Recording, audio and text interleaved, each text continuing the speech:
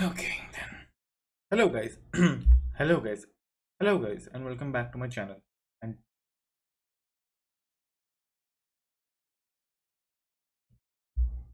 hello, guys, and welcome back to my channel today. And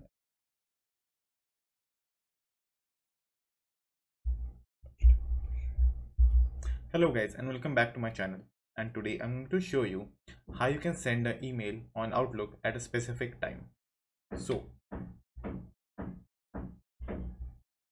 so first, so first create a new mail.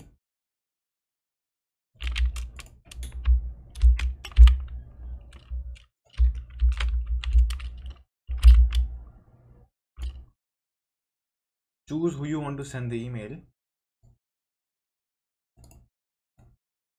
and and then click on Options.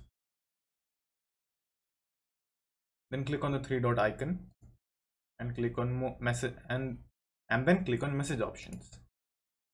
Then as you can see over here is an option called do not deliver before. Just check on that. Just check that option and specify a date and time and then specify a date and a time that you want the message to be delivered. After setting up the date and time, just press close and then press send. Now the message now the email has been now the email has been transferred to the outbox, where you can check it is still waiting for the particular date and time to come, and at that date it will automatically send the email to the person you and at that. So as you can see it is so as you can see the email has been so as you can see the email has been transferred in outbox and is waiting for the date and time to be matched.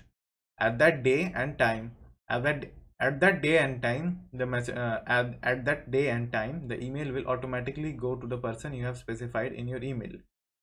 So that's it. Thank you for watching, and do like and subscribe to my channel, and take care.